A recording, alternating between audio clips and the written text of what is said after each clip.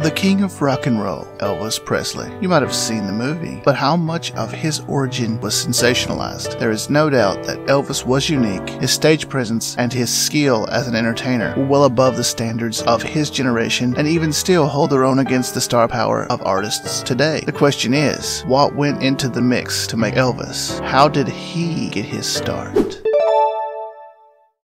Elvis Aaron Presley was born January 8, 1935, in Tupelo, Mississippi. His first name was his father's middle name. He wasn't born at any hospital, but instead at home. He was the survivor of twins. Jesse Aaron Presley was born 35 minutes before Elvis, but he was delivered stillborn. His family was devoted in Christianity, and his family attended a Southern-style church. Southern churches are not the same as churches found in the North, and part of his musical inspiration came from the music he heard at such a church. It's believed that Elvis found his drive for wealth from the troubles of his childhood. His father was arrested in 1938 for check fraud and would spend 8 months in jail. During this time, Elvis and his mother would have to move in with relatives and depend on them. Contrary to the movie, Elvis sang for the praise of his first grade teacher and then again sang the song Old Ship October 3rd, 1945 at a contest hosted by the Mississippi-Alabama Fair and placed 5th at the early age of 10. For his birthday, a few months after his contest, he was given a guitar. He had asked for a bicycle or a rifle, but his talents were too good to waste from the perspective of those that loved him. Elvis wasn't short on people willing to try to teach him guitar. His pastor and his uncles included among those. For some reason, Elvis just couldn't find his confidence in his playing skills compared to his singing. He learned it to a moderate level, but it was a slow, steady learning pace that he would have to take time to learn. In 1946, he would start a new school, and there he would be outcast some, and when he would bring his guitar to school, he would be teased for his taste in music. Elvis was entranced by the music played by Mississippi Slim at the local radio station, where Slim had his radio show. His brother, who went to the new school with Elvis, would often drag Elvis along to visit. When Elvis was 12, Slim would schedule him to perform on air, and the first time, Elvis failed due to stage fright, but was able to perform the following week successfully. In November 1948, Elvis would get a new scene when his family moved to Memphis, Tennessee. Elvis's family were still very poor, and to make matters worse, Elvis only got a C in music in his 8th grade year, and his music teacher discouraged him from singing, saying that he had no aptitude for it. The next day, he brought his guitar with him and sang a local hit for her. It didn't seem to change her mind much at all. Elvis was shy about his performing, and probably only did it to try to change her mind. In 1950,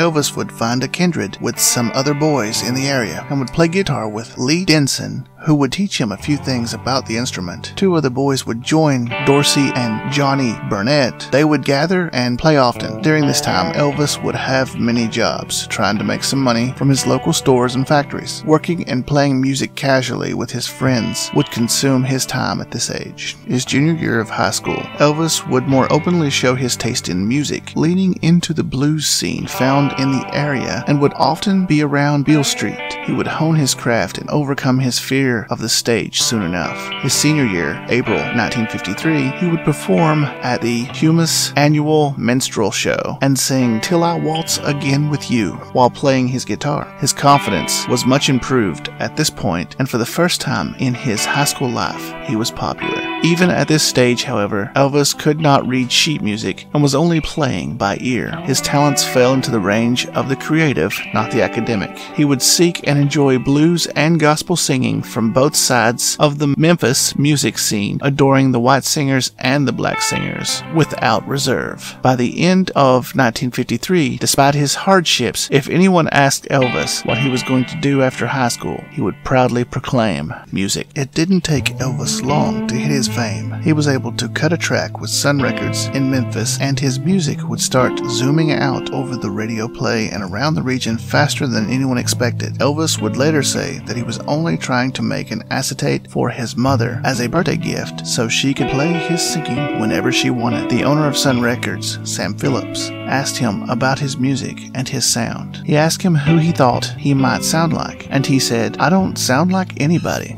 Sam Phillips would agree and had his assistant write down his name and note, "Good ballad singer." By 1954, Elvis cut his second track for Sun Records, and then he failed an audition with a local group called the Songfellows. They would say he couldn't do harmony. After that, another setback came when his friend suggested he try to join a band of a professional named Eddie Bond. Bond would tell him to stick to truck driving because at the time he had a job driving truck for an electric company. July 5th, 1954, Elvis was messing around with a few other guys in the sound booth at Sun Records when Sam heard them. He had them back up on the track and recorded it. The single, "That's Alright," a cover from 1946, only performed by Elvis, would play 3 days later on a radio show, and the station would take call after call asking about the group or any details that could be told. They would record more songs using a special sound Sam Phillips would use that helped their musical style. He called it slapback. This would prove to be the first big break that started the career that turned a small boy born in Mississippi and migrated to Tennessee into